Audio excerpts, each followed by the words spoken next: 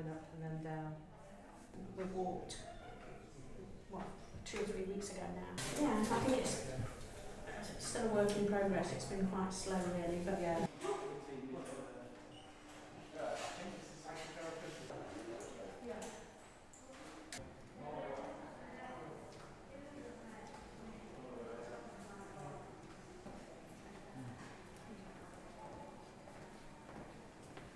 What we found was that the patients who had given us blood before 2019, so these people had never seen the SARS-CoV-2 virus, they didn't produce any interferon gamma.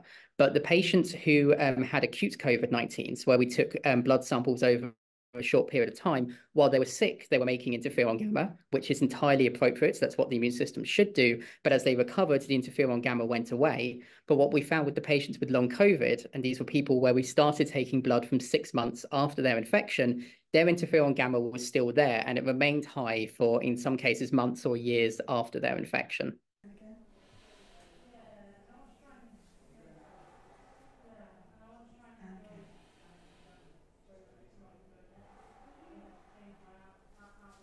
Yeah.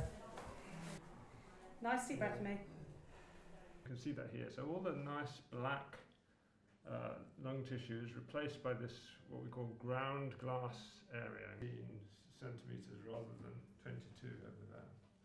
And finally, we have this set of images. This is about 3 months after discharge. Their immune systems were responding to essentially nothing. We were not putting anything into these cultures. We just left their white blood cells essentially like in a petri dish, and they were already making inflammatory markers.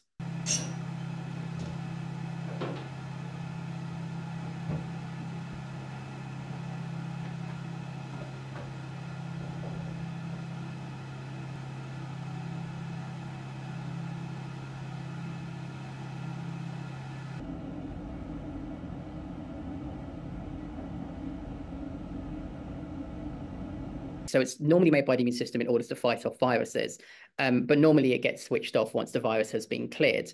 What makes interferon gamma somewhat interesting is that it can be given as a therapy for certain viral infections in people historically with things like hepatitis C. And one of the side effects of interferon gamma treatment is that patients experience fatigue, they experience depression, they experience muscle ache, and a lot of the other things that are commonly associated with long COVID. And so this is why we made this connection between the interferon gamma production that we saw in the patients with long COVID and their symptoms.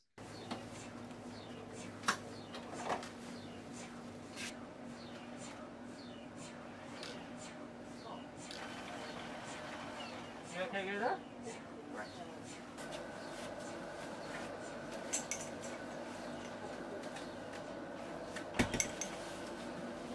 Great. We're just going to start the noise of the scanner now.